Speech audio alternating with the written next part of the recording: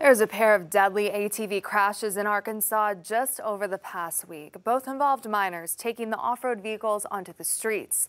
As Ian Russell reports, safety training requirements have gone out the window. Protective gear sales are down, and many riders aren't taking time to learn about all-terrain vehicle operation.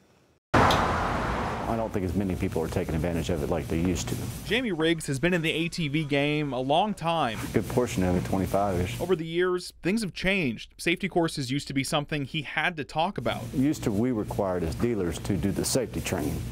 We're no longer required as dealers, so it's up to them to take a separate safety training course. But not anymore. Riggs says people don't take advantage of that like they used to. He also says he recommends all the safety gear, goggles, helmets, gloves, but he doesn't see a lot of sales on those. Not a lot of sales on the things you would think that you would sell. You would think you'd sell more helmets than you actually do. It's a good reminder, especially considering that Central Arkansas has seen 2 fatal crashes involving ATVs in the last week, one in Little Rock and one in Malvern.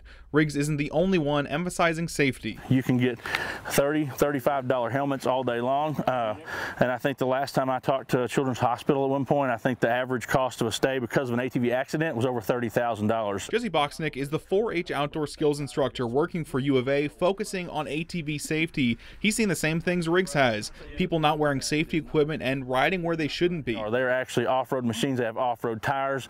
Their suspension's made for off-road. Everything about them is built to be off-road and off-road only. Boxnick says one of the easiest ways to stay safe, making sure you read the labels. Most folks, they may be too young to ride some of the machines, or inexperienced. Even older riders usually don't have the experience or training. They don't go through an ATV safety class and learn what these big machines are actually capable of doing. Back at Polaris, the message is simple: know what you're doing. Stay safe, keep it shiny side up, do your homework before you go out there. In Bryant, Ian Russell, 5 News.